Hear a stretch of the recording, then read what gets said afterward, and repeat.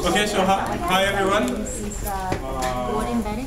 Yeah, like where to bed, which embedding, and how would you change? Hi. So welcome to this guest lecture.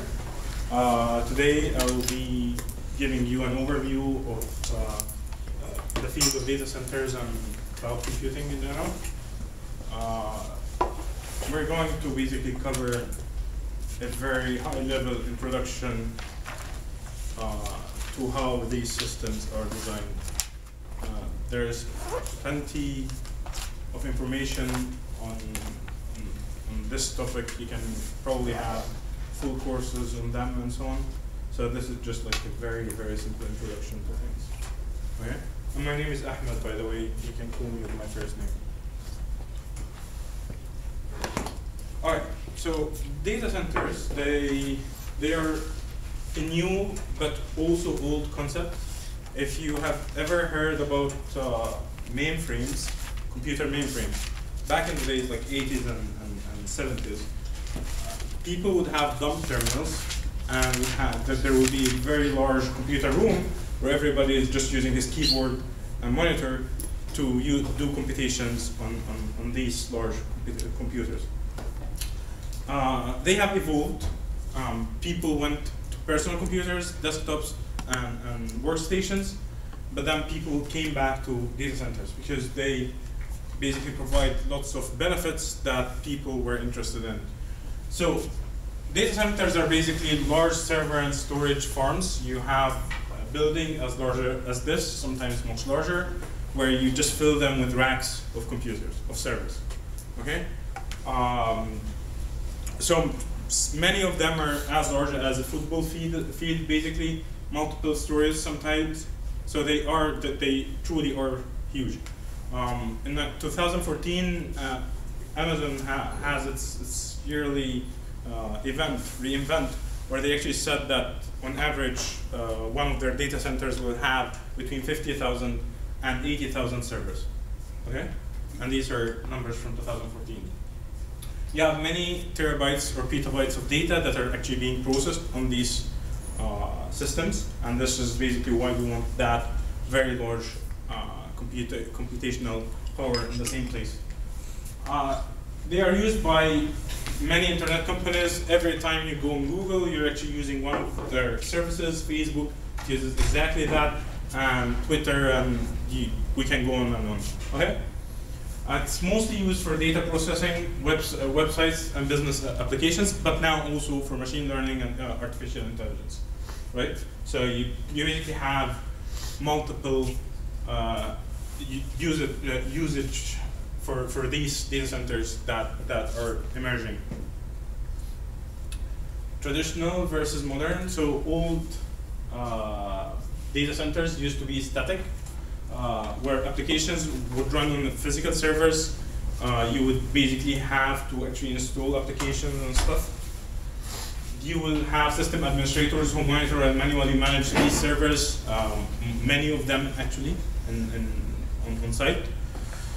And you will use storage array networks or network attached storage, SAN and NAS architectures for your storage system. Okay?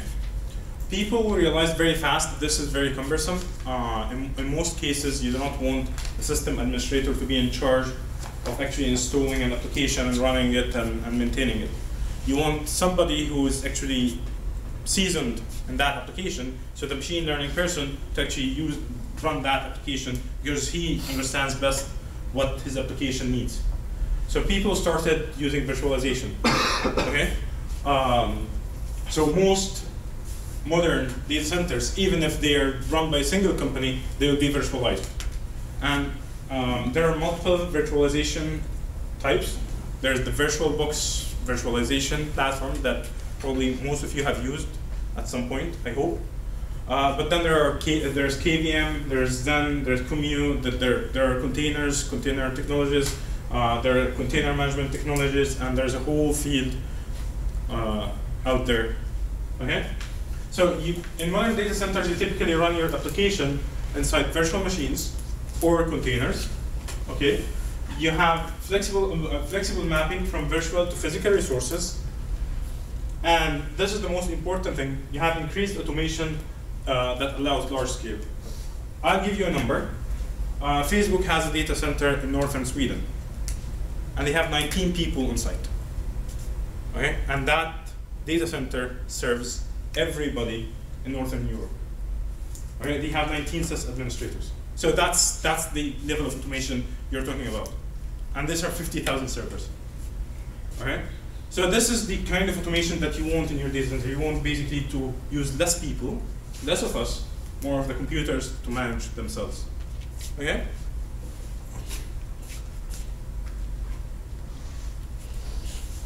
And this is the standard photo that people show when they talk about data centers. These are mostly Google data centers. They usually have their servers in blue light, very ambient, very nice. They look cool, right? So you have giant warehouses filled with racks and racks of servers, storage arrays. Now you even have GPUs. You have FPGAs, field programmable gate arrays, which are basically very versatile types of hardware that you can reprogram the actual hardware. You have every single computational thing that you can think of. You have now TPUs, for example, TensorFlow, the TensorFlow Google processing units. Right? So you have all sorts of hardware packed and jammed into these large-scale data centers. And computations yield heat. Okay? So the cooling infrastructures of these data centers are just enormous. So, and you typically even try to automate the cooling infrastructures because they are very hard. Now, I just mentioned the Facebook data center in northern Sweden, in a small place called Luleå. The reason that they put it there is that the average temperature any day is below 20 degrees Celsius, so they do not need cooling, right? So this is why people are starting to move things. Google has also bought in Finland an old paper mill, which they converted to a data center because what the way that they again cool their data center is just by pumping water from the sea on a hot day, which is like when the I'm sorry, I'm speaking in Celsius, so probably many people don't understand. So the average temperature there is around 30 or 40 Fahrenheit, right? In that area of the world. So the water itself is very cold if it's molten, so they can use the water to cool their data center. And during the winter, they just need to open the window. Right? That's pretty much it. And actually, it's very cost efficient because many of these data centers, and when they put them in these very cool places, they will use this heat to actually heat buildings. So you kind of basically start getting every inch of power, well, every watt of power into your system doing something. Okay? Obviously, you have power converters and backup generators. Again, one of the reasons that they put their data center in that place in Sweden is that they have abundance of hydroelectric power. They actually have more hydroelectric power than they need. So there was just like this amount of electricity that no one was using, and they could tap onto it, and then they just wanted that. But then as all electric sources are unreliable, I mean, you might have, I don't know, for some reason, you might not be able to connect to the actual power grid. So you typically have backup generators that run on diesel to just like power these, or at least parts of it. Okay? Modular, they are modular, and modularity here is on multiple levels. You have the servers themselves, which are modular. You have the server racks, where you just like put a bunch of servers. And some companies even use shipping containers. So if I need to add an extra capacity, well, I just need to have 1,000 extra CPUs here, or 10,000 extra CPUs here. I'm just going to take one of like my shipping containers, move it on a truck, and put it in that data center. Okay? So it's very modular on multiple levels. You can add one server, or you can add a container worth of servers. This is not the standard. Not everybody is using shipping containers to move data. Microsoft, for example, they are even throwing containers in the sea, because then they do not need cooling, and there's abundance of area. They just like can drop their computations near people, just in the sea or the ocean. Now, you can easily add new containers, just like you add sort of your USB drive. You just add a container worth of computations, and you just need enough electricity to power these containers. Which basically means that today data centers are easily expandable. And since there is a very large need of computations in the world, everybody of us has, well, I don't have my phone right now, but everybody is probably running multiple applications which actually talk to a data center. You're running Facebook, you're running Netflix, you're running Twitter, and you're running Google, and so on. So there is a very expanding need for these computational powers. Am I talking too fast? No. Okay. No, because someone is transcribing, so I just want to make sure that. Yeah. So for the companies that put their containers in the ocean, how does maintenance work? I mean, this is still a research project. They have not still reached that point, but they have an ongoing research project, Microsoft research, and definitely this is one of the things that are very hard to manage. But almost all communication that you have right now is running through transatlantic and trans-Pacific fiber cables, Sure. Which basically means that you're already doing maintenance in the sea. Okay, gotcha. So I mean, it's still early work, but this is how the internet is actually running anyway. Right. Cool. Question. I'm still curious about how you do cooling with the containers, because it's huge. Because if they're like bare racks, it's easy. I mean, you do not take like shipping containers as is and do that, right? What you're going to do is that you're going to redesign the container and open like a vent into it, have air and cooling. So there's a huge part of designing a data center is the aerodynamics of the system and the mechanical engineers out there. So when I was talking about the Facebook data center, they have like 19 people who are actually administrators, but I think they have like 10 or 15 mechanical engineers. Because you want somebody who actually manages that. So I mean, it's not as simple as let me stuff it in any container. Okay? And basically, server virtualization is at the heart of this like huge mega data centers revolution that we're seeing. If it wasn't for virtualization, it would have actually been, I mean, we would still probably use data centers, but not as large as we have right now. Because right now, you can just have like all sorts of applications running in parallel. So, and there are data centers that you do not even know that they exist. How many people here know about Akamai? Okay, most of the people. How much of the internet goes through Akamai data centers? 30%. So 30% of everything that you do goes through Akamai. Something that, well, everybody here is a computer scientist, so probably there's a much higher percentage of people who have heard about Akamai. But if you go to a layperson and ask him about Google, he will know what Google is, but he'll never know what Akamai is. I mean, nobody really talks about Akamai in press or anything, right? So you have these huge data centers that are everywhere right now. And virtualization is at the core of that, because Akamai is not running requests from a single user. They're running it from multiple users, right? And Google, right now, I mean, the cloud and so on, where people run, for example, the whole infrastructure of Netflix runs on Amazon, right? And other things run on Amazon also. So how do you do this kind of multiplexing? You need virtualization, which provides you with some security layer. So it allows a server to be sliced into virtual machines. You basically can divide any server in any way that you want. In most cases, obviously, and with some sensible divisions. The virtual machine has its own operating system or applications running, so they are basically independent of everything else, except if you basically make them talk. You can rapidly adjust the resource allocations. Since it's a virtual machine, I can start a new virtual machine, add it to my cluster, basically effectively to the application. It feels like I've just added extra machines to that application, right? Versus if I'm just running on rigid computers, I will have to have a system administrator run with a USB stick to try to install things or install it over the network or something. And you do VM migrations within a LAN, so you can actually move a virtual machine from some place to some other place. Now,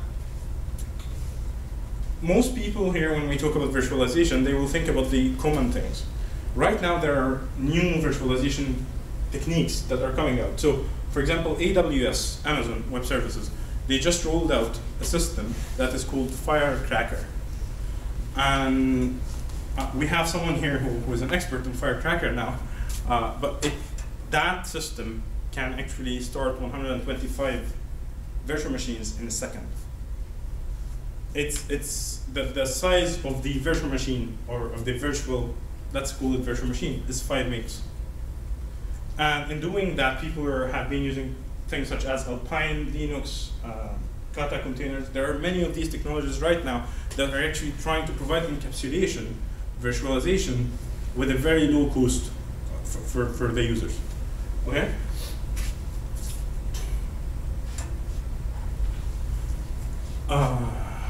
And this is basically VM migration. So you have a virtual machine on some place and you just move it to the other place. Okay? So, as I was saying, virtualization allows for consolidated servers, because maybe you're coming up with this new application idea, like you just thought about, oh, I'm going to make a game that's called Pokemon Go.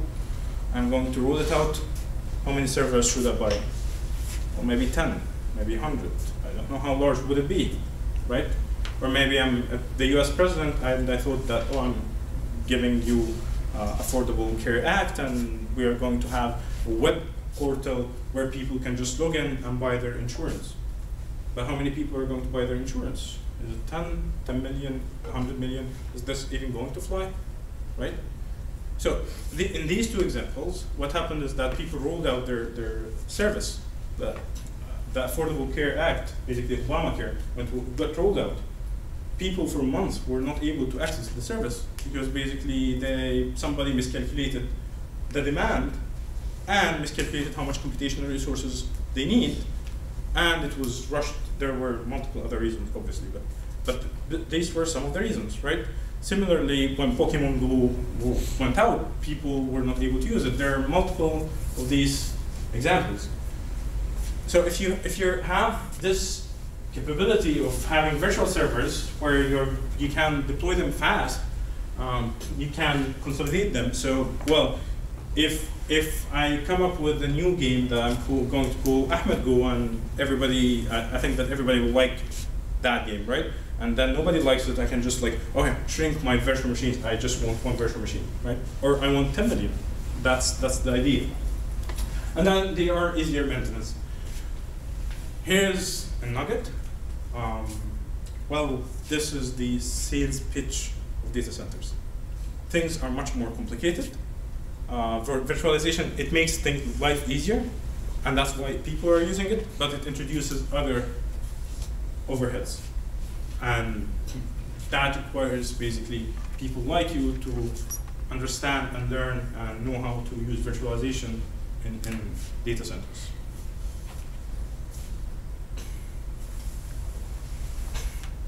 Another way that people have been using it is that it's similar to the mainframe idea, the old mainframe idea where you would have like, okay, this is like UMass has a bunch of people who are going to use their work computers. I'm just going to provide them with keyboards and screen, and then they can work.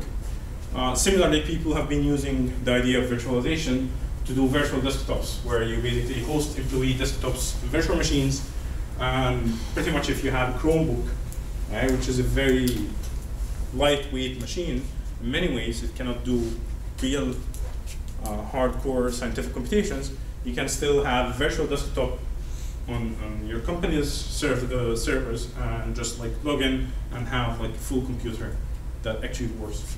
Okay? So you get remote access with thin clients.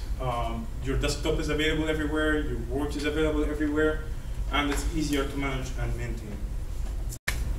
So the challenges that face people who are actually building these things, one of the main challenges is resource management. Because what you're doing is that you're turning multiple servers into one single computer, in essence, okay? So you need an operating system for that computer. So how do I schedule, how do I schedule things? How does scheduling work? How does load balancing work? Okay, where should I put things? And all of a sudden, you have to consider heat, because you can schedule things to and shoot yourself in the foot by basically having all your heavy computations in the same area, resulting in failure in your cooling system because, well, there was too much heat coming out of that area, and then all of a sudden, like having cascaded failures, that part failed, and then this part failed, and then that part failed, and all of a sudden, everything fails. And there's a very interesting thing there. I know someone who's running a data center at Ericsson, and he tells me about a guy who woke up and decided that he's going to update their software, the software that they actually use as the operating system for their Ericsson data center. And he, unfortunately, while doing that, was removing a file and did the famous sudo rm-rf/ on the whole data center. So I mean, this is something that is very mind-blowing. There is actually a thread on Quora where a guy who went and interned with, I think it was Dropbox, did a very similar thing. Okay? He brings Dropbox down. That guy brought, I think, banking services for like 10 banks in Europe down. And it's basically, I mean, and they basically, after that incident, they did not fire him, they brought him a cake and they made a party.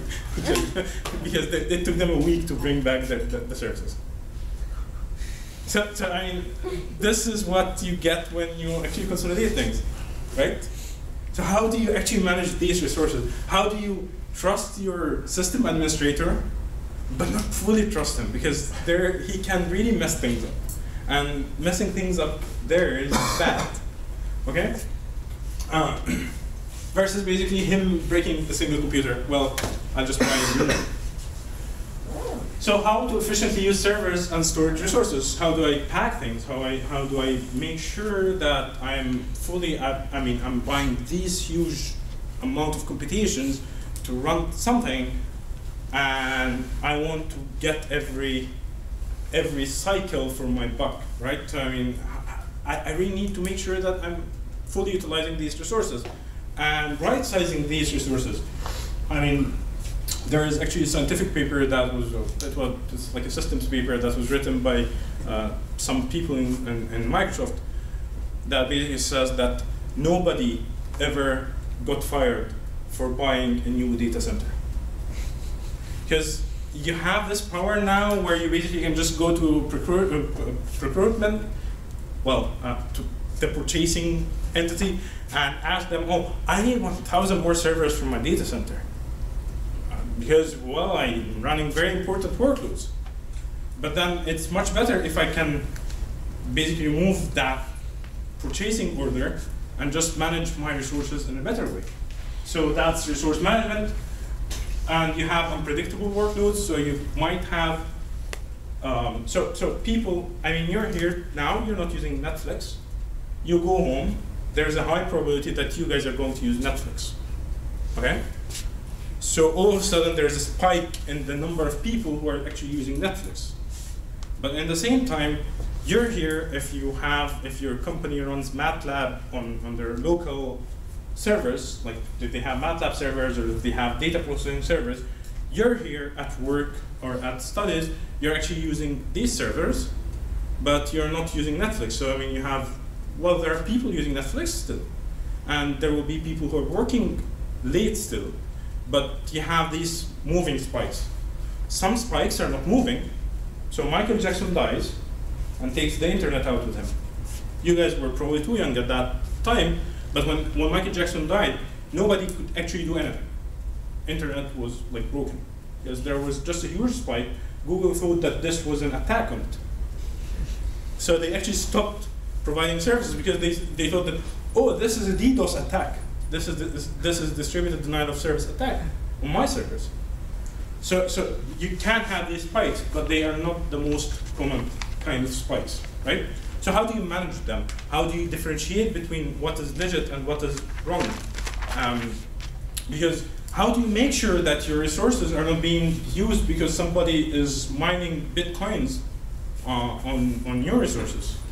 How do you make sure that someone is not using your service to basically make a DDoS attack against someone else?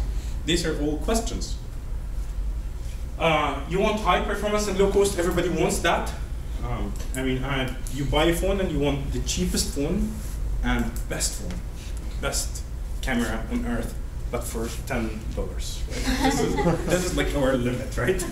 So this is what people even this mentality doesn't go away, right? So when you're trying to run a data center, you still want that.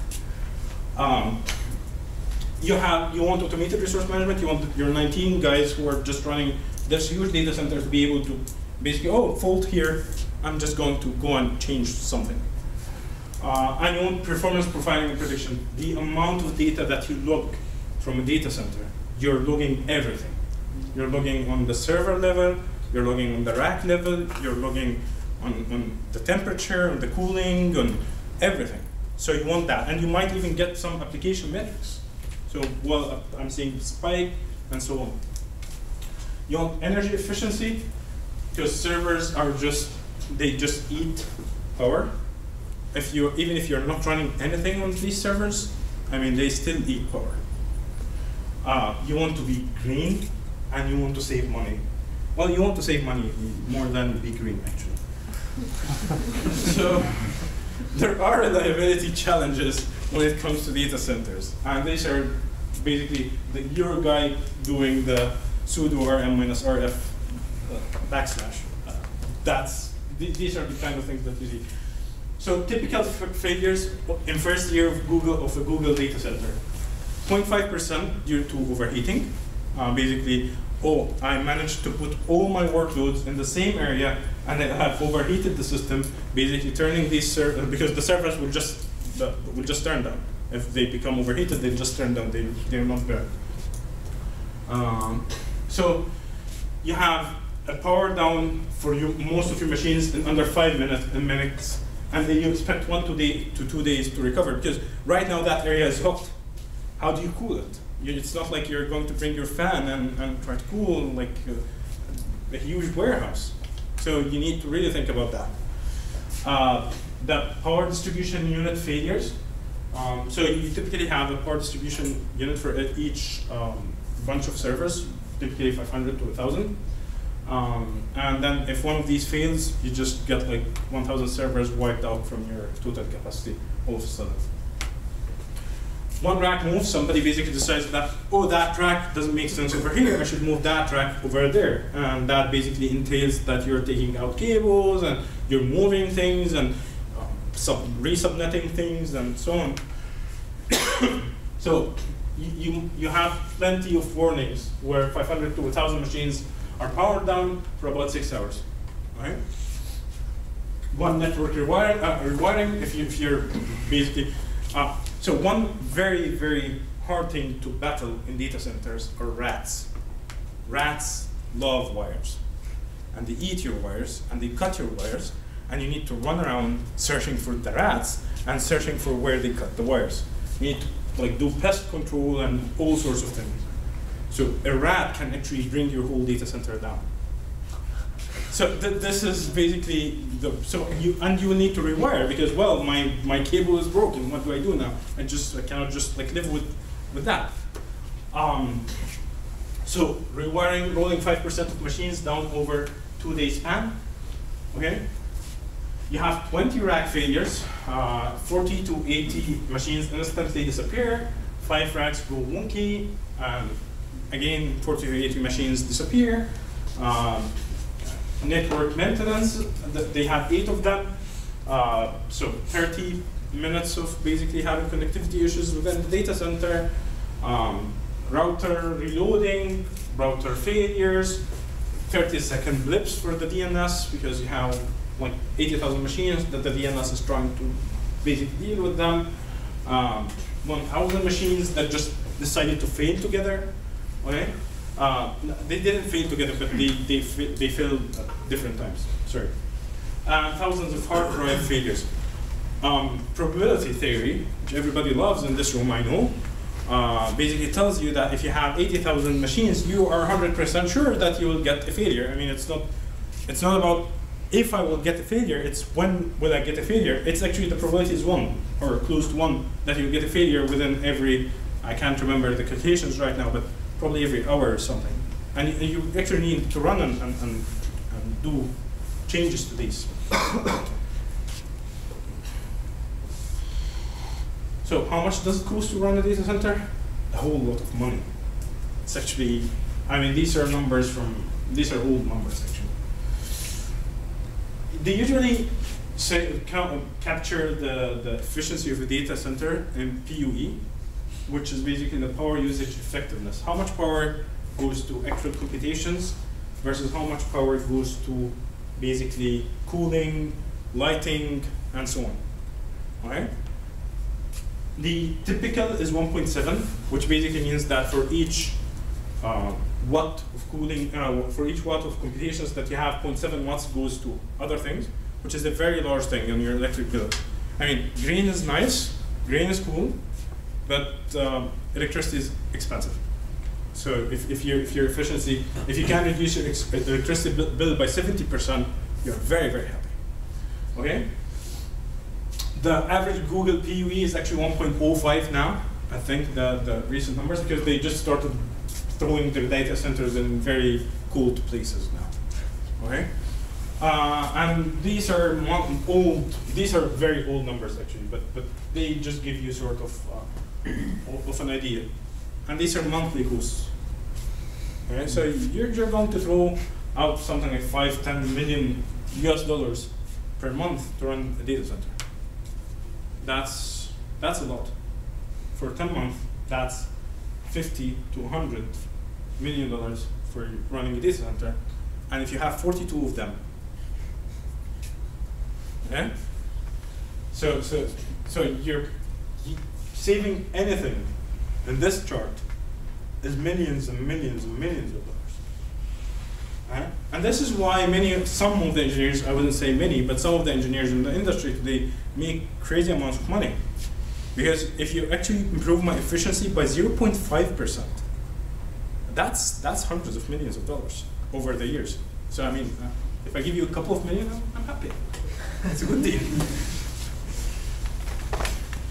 Why data center? Because of economies of scale. If you have ever had any course in economics, they usually tell you that if you buy, or if you have ever bought your own groceries, if you buy a single thing of anything, it's usually much more expensive than buying a bulk of things, right? So toilet paper, if you buy a single roll, it's probably 2 times more expensive than if you buy the 48 roll one, right? So it's the same for computer, and economies of scale are very, very nice to have in your system. So the larger the data center, the cheaper it can be to buy and run it, right? Because you buy equipment in bulk, you typically have these crazy agreements with companies, usually not just hardware companies, but with the electricity companies. So you go to an electricity company and you tell them, I'm getting 1 megawatt from you. How much are you going to charge me for that? And I'm like, yeah, I'm going to charge you like half the price of what everybody else gets charged, because you're basically helping me out, right? So you can make these very crazy deals, and actually cities and even countries are trying to promote themselves that way. They basically go to data center operators. Actually, I know that I refer to Sweden too much because I lived there for quite a bit. But they had a workforce, a task force, where I think 12 people were going to companies in many of these big companies, trying to convince them to get their data centers to Sweden. And in doing that, they would basically give them these, I'm going to make it much cheaper than the Germans. So please bring it here. Okay? Automation allows small numbers of system administrators to manage thousands of servers. So in a Google data center, I mean, Google has probably much, if you look at the percentage of software people versus system administrators, software people are much more. And the reason is that you have people who are actually working on the automation of the Google systems, or actually writing the software for that, to make sure that we need the least number of system administrators. Okay? So general trends is towards larger mega data centers. There is an effort that is called the exascale computer, where they are trying to build exascale computers instead of the recent computer. But this is mostly for supercomputing data centers. So they want to build something that has exabytes of, not just petabytes of things, exabytes, whatever that means. So people are really trying to build big. And well, data centers has helped grow the cloud industry, which is a pretty large part of many companies now. So, for example, Amazon. I mean, most people on Earth would think of Amazon as this company that sells me stuff, right? But right now, a very large, profitable part of Amazon is Amazon Web Services, which is just selling compute resources to others. Okay? So, I mean, and many of these cloud computing companies, nobody really hears about them, like Salesforce and yeah. Well, there's one that, Rackspace, yes. Very few people will know that a company called Rackspace exists. It's just not a brand, right? So it has provided many people with like jobs also. So the central premise of this is that you want remotely available, pay as you go, high scalability, shared infrastructure. Basically, you want to be able to rent the amount of resources that you're using. And right now, the industry standard is that you pay per second. So after the first minute, for example, on Amazon, you pay per second. So you run the virtual machine for 120 seconds. You have some cost function, and you just multiply that by 120 with some add-ons, and you get like a lump number. Okay? And people used to say that it's cheaper to run these systems on these systems. It is not actually. It is actually usually much more expensive in the long run to actually run on the cloud compared to basically owning your own servers. Unless you're a company that does not really care about servers, like Netflix, because Netflix is not a company that even cares remotely about computer systems. Netflix is a company that cares about streaming, right? They want you to watch movies, so that's what they want, right? Okay. So there are many models for cloud computing, software as a service, platform as a service, infrastructure as a service. Infrastructure as a service is basically you renting virtual machines, specifying the size, specifying some capabilities, memory, you want a GPU on it, how many network cards do you want, and that is your infrastructure as a service. So you're sort of renting servers.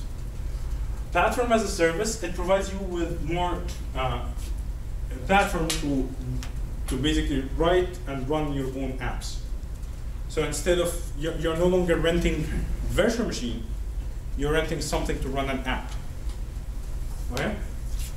And these are software, like software platforms. And then you have the software as a service, which is basically, as the title says it all, you're renting software.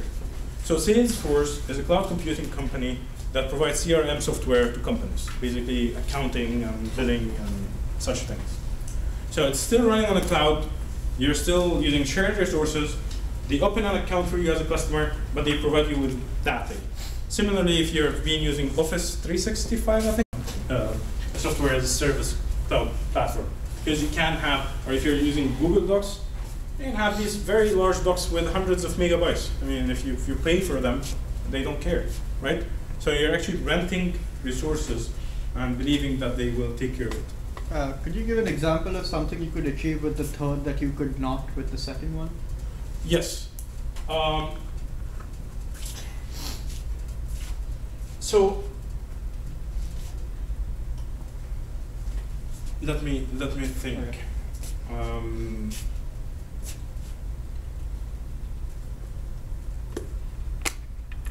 So for example, if you're Netflix, how do you provide streaming services on that system? Because you're building your own streaming software, right? You want to be able to manage where you put your videos, your subscriptions, and so on. I mean, you can argue that, well, I can run everything on here, I can try to develop everything over here, but it's just like the amount of control that you get. This is a virtual machine that gives you solo. Basically, I can install anything, I can add any dependencies, I can do anything that I want. Versus this is something that basically provides you with a platform which is like, okay, these are the libraries that we support, these are the programming languages that we support, you have to use them. So it's, I mean, you can probably do everything here, Right. or most of the things, but still it's, More flexible. yeah, it's more flexible. So Amazon EC2 as for an example of an infrastructure as a service. So it uses virtualization to share each server from multiple customers. So you can have a server that is actually divided. They provide virtual CPUs. Do you usually take breaks in this class or not? Oh yeah. Economies of scale, lower prices. Well, kind of. I'll tell you why now. You can create virtual machines with a push of a button. That is very true. And you can kind of calculate how much is the cost using some of the tools. They actually have the best tools out of all the other cloud providers, because they have been in the business. They actually started this business, kind of. All right? So they have lots of tools. So this is sort of, this will tell you how much is your monthly bill. And this is the smallest and largest machines that you can get. This is actually a virtual machine. This is more, this is bare metal. Okay? But you can look at this and basically say that, oh, you can get 12 terabytes of RAM for that much amount of money per hour, which in one day, that's $600. Right? In 10 days, that's $6,000. And in a year, that's a very large number. Okay. I was going to ask, on the previous slide, you had Amazon and AT&T listed as infrastructure as a service. It seems like the examples are kind of dated, like we're talking about Google App Engine, which I don't think exists anymore, but like, Yeah. is AT&T there because of like the telecommunications infrastructure they have, or did they, because I don't think they They don't do cloud computing. yeah, Yeah. well, I mean, they might have data centers in rent out space, but they are as well known as Amazon doing the same thing. Yes, this is outdated, yes. But this is not. Okay? So you can actually end up with, and then you get multiple storages, you can rent different bandwidth, and so on. Okay? Google App Engine, which is outdated. So this used to basically provide you with a way to write highly scalable execution platforms, where you basically, it's actually not very outdated because they do now support these languages. It's different from how it used to be. They've like branded it into Google Cloud, which is like Yes. AWS competitor now, essentially. Yes, but it's on top of the Google Cloud, so it's Still kind of. yeah, it's still there. But it's just not as popular as it used to be. Well, to be true, it has never been popular, actually.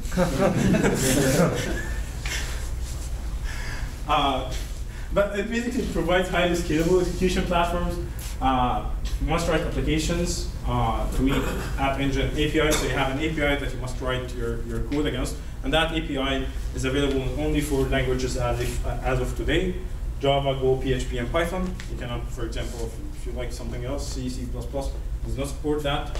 Okay. It has an auto-scaling capabilities, so it can increase or decrease the number of instances or the amount of resources, because there are no real instances there that actually that are actually run to support your application. It has strict requirements from the application state, so it must be stateless. Okay. It's not based on virtualization. Well, that's not entirely true, because it's running on Google Cloud and it runs on Docker on containers. So it's another form of virtualization, but it's closer to operating system level threading than like having a full virtual machine. And from the Google side, it allows Google to quickly increase the number of worker threads, which is basically the amount of resources, the amount of competing resources that you are getting. So one other model that people talk about a lot in the cloud domain is the public versus private model.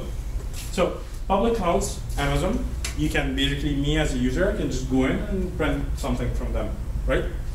Private cloud, Facebook, I cannot just go and do something on Google, on Facebook's data centers. They have it private for their own company. They run their own applications in there, and they control their everything, right? From the hardware to the application. So if you're a company, you're usually faced with that choice, okay?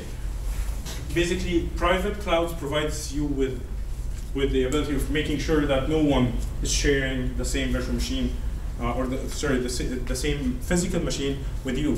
Because one thing that you can do from a security point of view is that you can do side channel attacks. If you know, if there are two virtual machines that are co-located, there are attacks that try to infer data or read data from the other virtual machine on your virtual machine. So if you really care about privacy and such things, you want to run in a more private setting. That being said, you can actually go to Amazon and ask them for, oh, I want that. You can write contracts with Amazon and ask them for, I want this 100,000 servers, nobody touches them except me. Right? So the US government actually uses AWS, and they do not share the things that they run with other users. Okay?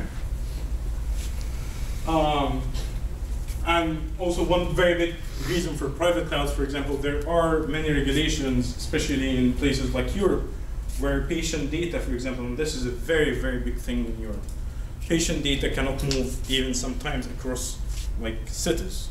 So it can be very, very restrictive. So you still want the power of a private cloud, because you want to do this analysis on the patients that you have in the healthcare system and so on, but you want to make sure that everything stays within my data center here. Versus if you're just running on Amazon, while Amazon tells you, well, you're running on US East 2, but who tells me that I'm actually running on US East 2?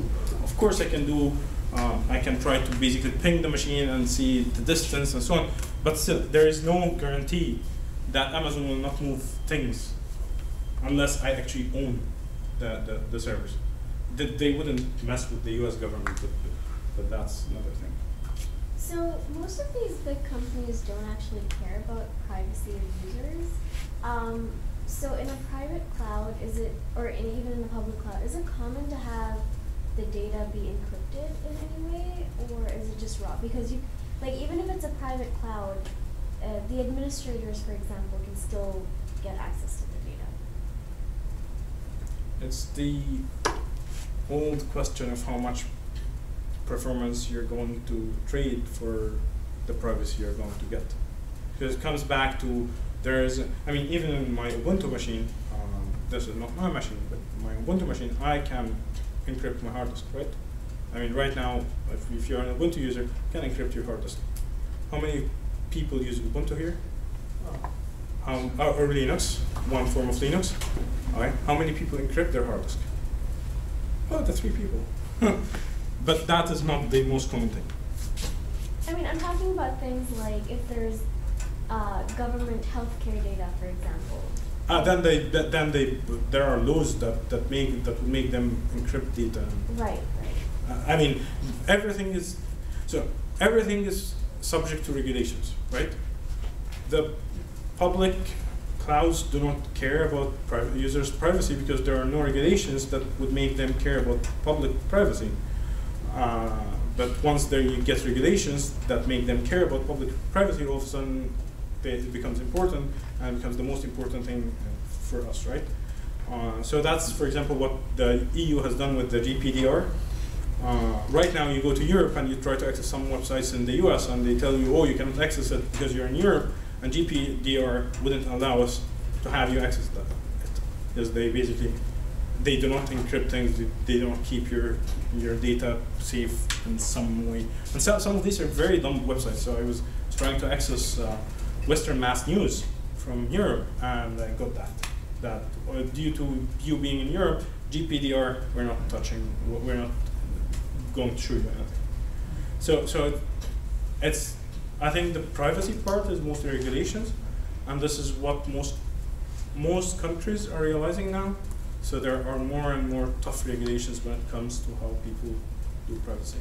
Isn't dealing with encrypted data in a data center environment already kind of a difficult problem because you need to store the encryption keys safely and stuff like that, and obviously like the data needs to be decrypted at some point. It's not Yes. like you could deal entirely in encrypted data. Yes, but this is exactly the point that I was raising, which is basically how much performance are you willing to trade? You can't build a fully encrypted system. It's not like you cannot do it.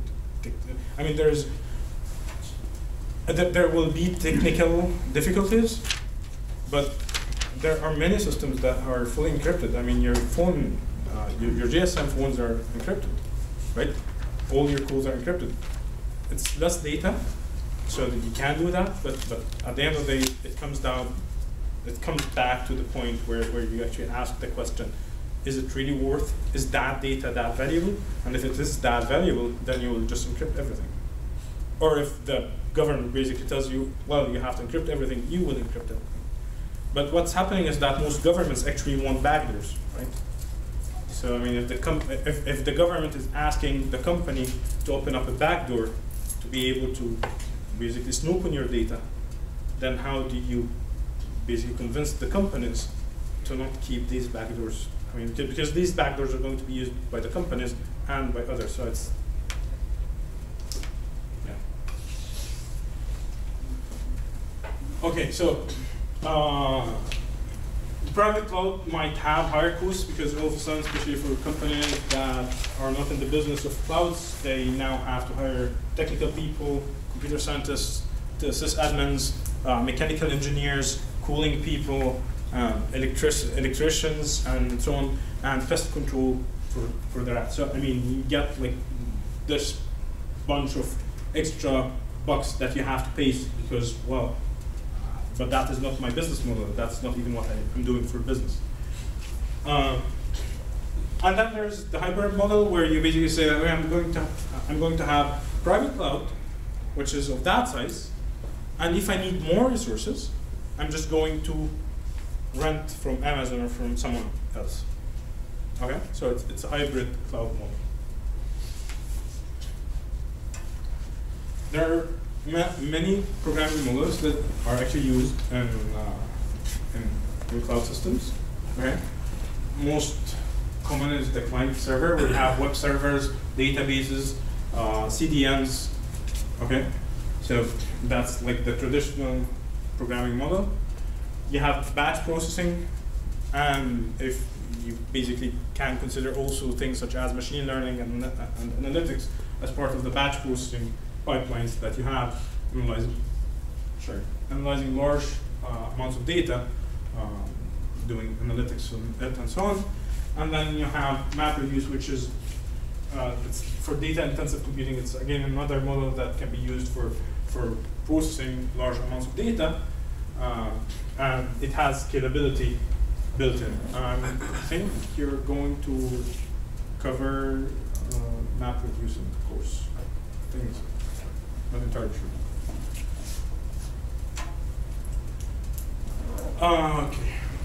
So if there are challenges, so I think when Amazon started with their cloud computing business, they had to really convince people that the privacy and security concerns that you have are not realistic. So the first barrier for them to actually get customers was, why should I put my data on your data center? Why should I trust you with my data? Once that trust was built, somehow, because on the other side, Amazon can argue that they can hire the best security people on earth, which your company cannot hire. So if you're a small business or an average size or medium-sized business, even if you're Volkswagen or Volvo or Chrysler, I mean, that is not your business model. You're not going to go and try to hire the best security person to protect your data. Versus Amazon comes to you and tells you, I have hired that guy who's literally the best security person on earth. How about you bring your data to my cloud now? So that's but it is still a concern for many people. And basically, how do you guarantee isolation between client resources? And another concern is, how do you guarantee that the companies that host your data are not playing with your data? So I mean, that's another. So why should I trust Amazon, the company that made a business out of selling things for people? Why would Amazon not sell my data without me knowing, right? So how do you make this trust? Extreme scalability. How do you? That's basically what we've been talking about today. How do you efficiently manage 100,000 servers? Programming models. You're not going to program for 100,000 servers or 1 million servers, okay? But you're going to program for a lot of servers. So how do you do that?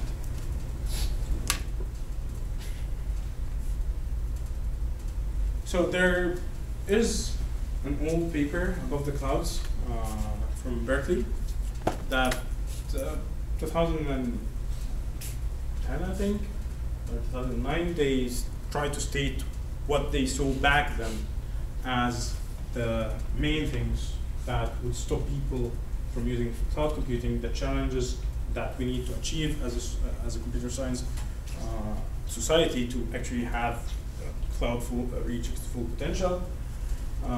There are many workshops and conferences with papers coming out. There's just too much hype in that area anyway. So after cloud computing, by a couple of years, someone came out and said, oh, we have fog computing. Like, why not? Let's throw in more names. And basically the idea would be that you have mobile phones, you have cloudlets or edge servers near the users, and you have very large scale data centers and maybe a couple of data centers in between. Why don't we just make computations fluid enough to run on everything? And then there was like the super fluidity cloud, and there are all sorts of names that come every year in these conferences. But there's a lot of work that is still being done there. There are technical blogs for Google, now Google Cloud, for Amazon. There are other technical blogs. There's one that's called High Scalability. If you are in distributed systems, if you like distributed systems, High Scalability is a very, very nice blog to go through. And then there's James Hamilton's perspectives that are interesting. With that, I thank you, and I'm opening the floor for questions. Or is it over? I don't know how long is the lecture. 3 minutes. Oh. It ends at 3:45. So. There was a slide that had like all the problems that Google would see in like a first year of the data center. Were you saying that those were the problems in like a typical data center today, like first year, or those used to be the problems? So these are there's a very strong culture of secrecy in these companies. what company would like to tell you that these are my fools, right? So you learn about their fools like years later, and which basically means that most of the data that you get from these companies are either outdated or inflated or deflated, because it depends on the most reliable company on earth. They are not going to give you the most accurate failure numbers, but if they're trying to tell you as a computer scientist, oh, please come and join me because I have these tons of very nice technical problems, then they would basically report you some numbers. So I don't even know how do we trust these numbers. So for supercomputing clusters and cloud computing clusters, are there any difference in the operations? So supercomputing clusters versus cloud computing clusters. Yes, there are multiple differences. The first is that the supercomputing environments are very well optimized for problems that they have been solving for the past 50 years. So basically the way that you run things is that you supply the supercomputing cluster with tasks and you get a quota as a user, and that quota is basically for you for some time that you run your computations. It's a closed model, but the software, the technologies that are being used, even the way that they optimize their supercomputers are very different. So for a supercomputer, for example, people would typically run at 100% utilization. Cloud people would tell you that this is our main aim, but nobody in reality would want to run at 100% utilization for a reason, because if you get a spike, then maybe everything will fail. Versus in supercomputers, you just send in tasks and you wait for them for a week, month, years, depending on how much quota you have been allocated. And then fairness is very different there. So in clouds, what you care about is isolation. And supercomputers, what people typically look at is basically how do you provide fairness to the users. So I have this whole university campus researchers who are trying to run their simulations and trying to discover like the next drug or the next gene or something. And in doing that, I have tons of computations to do, more than what my computer can provide. So how do I basically manage all these, making all scientists in this environment feel happy? Also, the kind of spikes that you see in supercomputing, it's very, very typical that right before major conference deadlines, you see spikes in university usage, because everybody now wants to finish his last experiment. Every grad student wants to finish his last experiment. That actually happens now on some of these clouds, but since the clouds are not just for academics, they're not just for running your simulations, your biology simulations, it's no longer the case. Supercomputers, you do not host web services. I mean, nobody hosts web server on a supercomputer. I have not heard of it, at least. Maybe there are, but it just doesn't make sense, right? So supercomputers are, you can think of clouds as a more general form of supercomputers, but they truly are not also, because virtualization, for example, is almost, I mean, there is a lot of reluctance from the supercomputing community to actually use virtualization technologies. They do use it, but not at the scale that you would think. There are many differences.